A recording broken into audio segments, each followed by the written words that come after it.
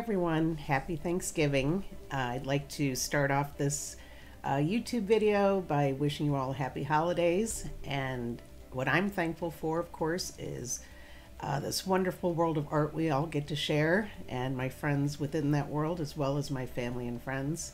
That's what I'm grateful for this year. Now I'm going to move into a segment on how to graph. I go over this in some of my workshops, and I thought it'd be nice to have a tutorial on here so people can figure it out a little easier. It's a lot of math. So anyway, here we go. All right, so what you will need is your reference photo, okay? Your piece, this is just scrap paper, but I'm pretending it's a piece of watercolor paper, okay? So anyway, you have your photo here.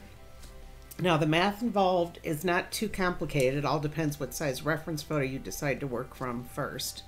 Okay, so I made this easy for myself. This is a, I'm trying to think of what I did now. 1, 2, 3, 4. It's an 8 by 2, 3, 4, 5, 6, 7, 8, 9, 10. 8 by 10. Okay, so this is an 8 by 10. Also, before you measure your photo, make sure you trim off any excess paper, because a lot of times I've done this myself where I start measuring at the margin, and then my measurements are off when I get to my watercolor paper. Okay, so anyway, this is an exact 8 by 10. So I cut my watercolor paper to be double that. Okay, so an 8 by 10 becomes a 16 by 20. Okay, that makes sense. So that way it's easier to, if you keep it even, the math, which I'll show you here on this paper. Let me zoom into this. This is what I do. I just make these little notes. Okay, so for a full sheet, you have 30 by 22. Okay, that's what it comes, that's a full sheet. So you divide that in half. So 30 divided by 2 is 15. 22 divided by 2 is 11. Okay, and that's still a little large to print off. Most of us don't have the capability to print that large. So what I do is I will divide it by a third then. So I take 30 and divide it by 3 is 10. And 22 divided by 3 is 7 1/3. Okay, so that's close enough where you can figure it out using a ruler, okay, or a yardstick. So this would be your reference photo, would be roughly almost a 7.5 by 10. And this would be your watercolor paper, 30 by 22. Okay. So for a half sheet, it's a little simpler. Half sheet is 15 by 22. So you divide it in half. That gives you a 7.5 by 11. Perfect. Okay, for a sheet of paper to come out of your printer. Just make sure you don't have a margin, or your 11 won't be a true 11. It'll be like a 10.5. Okay. So you have to set your printer so there's no margin. Okay, so then quarter sheet, 15 by 11, would become a 7.5 by 5.5 reference photo. Okay, so this would be your reference, and this is your watercolor. Okay, so that's how you do the math. Also, if you come up with weird numbers and you really want to do that size, you can always go on to any website that converts and just convert the fraction into a decimal or vice versa, and you'll get pretty exact measurements to do this. Okay, so back to this. So anyway, I've already put out my hash marks on my reference photo. They're 1 inch apart. Okay, let me zoom out a little bit here. Okay, so my reference photo, they're 1 inch apart all the way around, exactly measured. And on my watercolor paper, since it's double the size, they're 2 inches apart all the way around. Okay, and then it's just a matter of connecting the 2 hash marks. Okay, and you just go across, and you wouldn't do them this dark, of course, because you don't want to have to get rid of them on your watercolor paper. I'll do them, this is about how light as I usually do them, it's more like that, but I'm doing them dark so you can see what I'm doing here. So you just keep moving up the line. Oops, make sure you're lined up with both. There we go.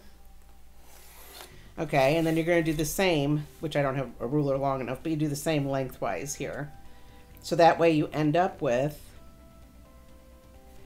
let me just get it started so you can see. You'll end up here on your paper with 2 inch by 2 inch squares. Okay, and I'm just going to do a quick demo of part of this, so we're going to just wing it a little bit. I just didn't want to use a big cumbersome yardstick here for this demo, but I have them. That's what I use when I do a full sheet. But I have to clear everything off my art table or I'm knocking stuff around with that yardstick. So. And this could be off a little bit because I'm not lining it up down there, but it's close enough. So there would be my squares at the beginning of this. Then on your reference photo, it's a little easier. I use a white pen on my reference photo so I can see the marks better. So let's just, and these are all going to be 1 by 1 squares, okay? Because this is half the size of my watercolor paper. Okay, so now you can make your lines on your reference photo as dark as you want because you don't have to get rid of them later. They can just stay there. So let's just do 3 rows of this. Oop, that little nail bump there. Okay, then line it up top and bottom. Okay. And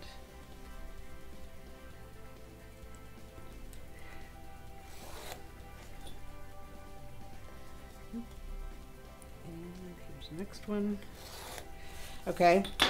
So that's all you're doing is just make your marks. Well, this one didn't really come out that good. Let me get that line in there. It's the only trouble with these gel pens. Okay. So now you can see my squares here and my squares here. Okay, so pretend this is going to be this corner of my reference photo. So when you go in to draw, all you have to do is pay attention to where something comes in and out of each square. So if you start down here at this lower square, I'm going to zoom in for this part. Now I would do all this graphing before I begin. Okay, I'm just cutting time here to make it so you don't have to watch every step along the way. So now all I'm concentrating on right now is this. I'm moving a little closer still. There we go. I'm more concentrating on this square right here. And it's pretty simple. All that's there is right here. This little line runs up. It starts about here. Check how close to the corner of your paper it is. So it starts about here and it ends right about here. So you just join that and that, okay? And there's that line there. So that's all there is there. Now let's go over to this one. This is a little more complex, but still pretty easy. It comes in a little bit like so. And then right about here, this part comes down. And it ends almost at the corner. So like so. Okay. And looking. Okay, and then this joins up with that. Okay, so that's the only drawing there. Okay, that's all that's in that square. So then you come over to this square, and there's nothing. There's absolutely nothing to draw on this square. This is the flat part of this spoon. Okay, so then you come over to this one. So this is blank. You come to your fourth one, and always just count too. It's like count a cross stitch. If you lose track of where you are, and here's the line that would be here. Okay, so that's blank in this one. It starts right about here. This is the edge of that spoon. Comes down like so. And then here. Comes down here and here. And it ends right at this line, which is, I know I didn't put it in, but it's right here. Okay? And then I look, and that's all there is in that square. So I'm done. And you would just keep moving up and do each line and keep joining what you've already done. Okay, this is another easy one. All it is, and that's why I use this reference photo, because it is kind of easy. It just has this white little thing in the corner. And then it has this like kind of rough little tarnish area in here, which doesn't even have to be perfect. Okay, it just points right towards the corner. And then here in this one, it just has this that joins into this one. So now you even have this as a guide. So it starts here and it kind of bends down into this one. It starts skinny and bends down into that. Okay. So as you move through, this drawing will come to be on this. And then all you need, which I don't know if I have handy. Oh, here it is just a soft eraser. Just a soft eraser, and then you just take out your lines in between your drawing, okay? And it's easy to tell because they're all very straight lines, you know, so you just would take them out, and then what's left is your drawing. and then you proceed to do your painting. So that's graphing 101, pretty basic. Like I said, the math can get complicated, but just use those conversion rates that are on Google and they'll help you with that. Okay, so that's it, and let me switch back over. So that's it, and again, have a wonderful Thanksgiving. Be safe and enjoy good food and being with your families, and I'll see y'all soon. Bye-bye.